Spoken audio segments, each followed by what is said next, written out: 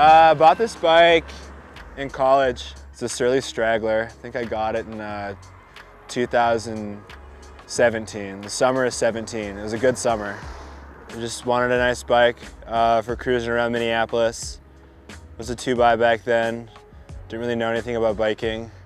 I also bought it to bike from Minneapolis to Seattle after college, which is something I didn't actually think I'd do. I just told too many people I was gonna do it and felt like I'd be a baby if I chickened out. So kind of coerced myself into it.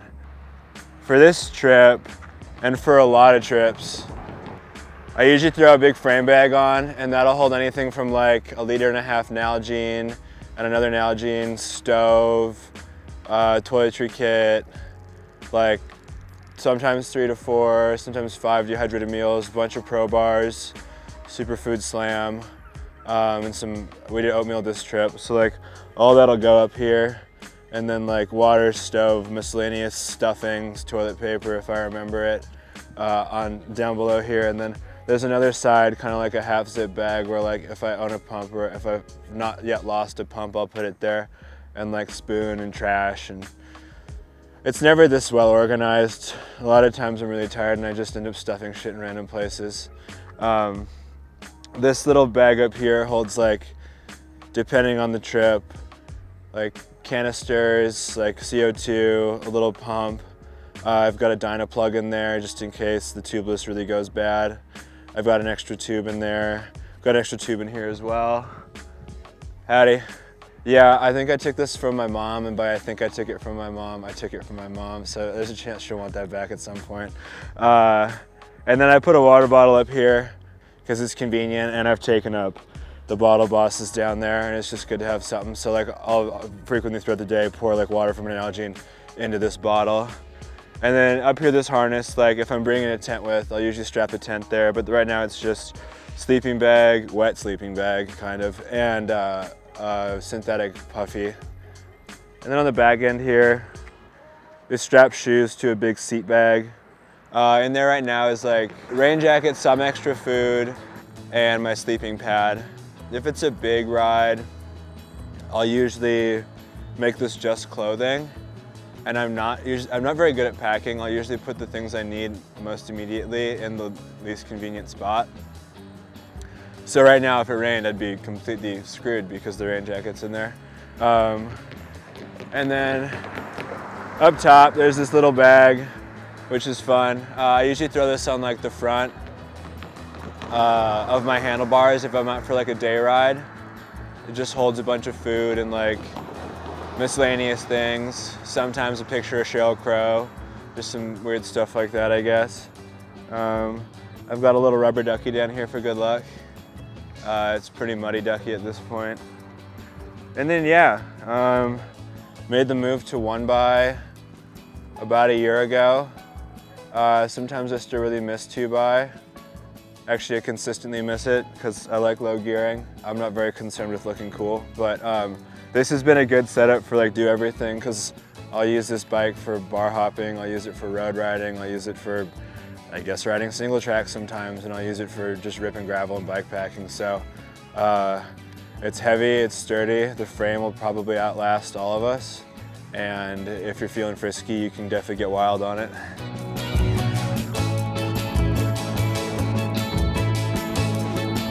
So this is an old Cannondale, I don't even know what kind of bike it is. This was my mom's mountain bike, and she gave it to me when someone stole my mountain bike. Been using it as a town cruiser for a while, and this is my first bike packing adventure on it. So yeah, we bought some packs to load it up, and I got my clothes, my rain jacket, a big puffy, got my med kit and my hammock in here, and then I got my sandals here, got like extra tube, those kind of supplies in here, got all my food in here, got some dried food, 2 Mountain House bags, and my coffee mug. And then in here I just have some miscellaneous supplies like a toothbrush and sunscreen and my headlamp. And then I've got these 2 pouches for some water and some snacks. bear spray, and my sleeping bag, and some more water down there. And that's pretty much it.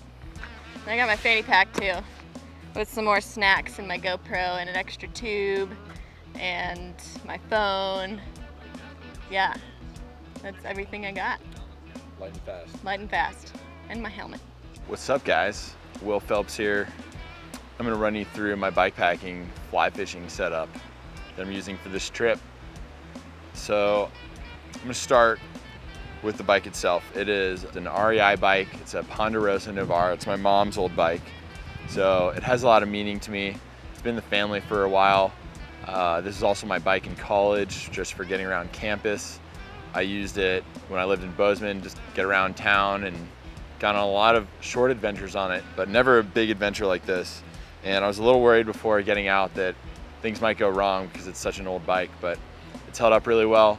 No issues, a few minor things, but it's been awesome. So, I mean, the main thing before this trip was just getting outfitted with the right gear.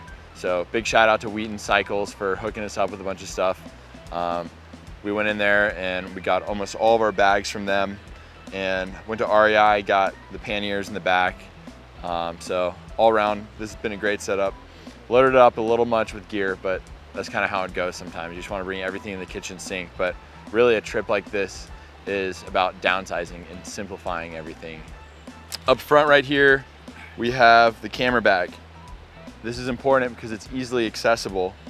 When I'm riding, I can just stop really quick, grab the R5 on top, and then underneath I have the drone, the Mavic Mini, really small and lightweight, and it all fits together. Pretty much all the camera gear goes in here. Filters, lens cleaning cloths, little rocket blower, you name it. Everything I need for my camera stuff is here. And also in this little Patagonia bag here, I keep my little battery charger, I keep my filters, batteries for the camera, more lens cleaning cloths, all sorts of stuff. A little battery block just to charge the phone, that sort of thing. You know, all the little doodads go in this kit, and that goes in the pannier. So pretty consolidated camera gear, super important. So the next sweet modification are these two little bottle holders, but I don't keep water in them. They're mainly just for holding like peanuts, snack bars, Goo Energy, maybe little instant coffee packets. The other one, I got my phone, my inReach, and my GoPro. You know, just quick access items. It's sick because you can stow a lot of shit in there. And then bear spray on top, super important around here. Got the headlight, and then in the middle, we got the fly rod, which is a very important piece of the puzzle. Operates super easily. You just unscrew this right here. Don't even have to take the rod tube off. And boom, fly rod just slides right out, super easy. And you're fishing. And then in the saddle bag, or in the frame bag here, are kind of all the necessities. My tools, repair kit, extra tubes, tape, zip ties. I keep my wallet in there, sunscreen, you know, daily use sort of things. That's basically my center console of the vehicle. Then 2 water bottles, and in the back we have the panniers. And the panniers are super important for stowing mass amounts of gear. Here, they're waterproof. Got a massive sleeping bag. I strap the flip-flops to the top, which I'm wearing for fly fishing. And this pannier, it's the food pannier. Got trash, hammock, you name it. Fly fishing stuff goes in there. And then right here we got another pannier. Got clothes, camera gear, med kit, rain jacket. So that's the rig.